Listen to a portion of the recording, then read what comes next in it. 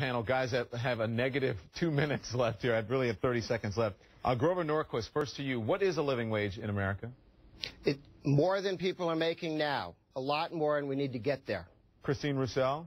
I don't think it's possible to determine what a living wage is. I think it depends on where you are and where you live. It's going to be different in New York versus living in Maine. Alexis?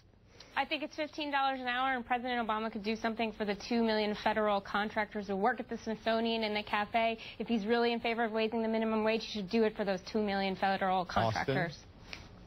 You know, I do think it depends where you live, but, you know, in my world, if you're working full-time and you have at least one kid, you shouldn't be in poverty. That kind of tells you around what the level is.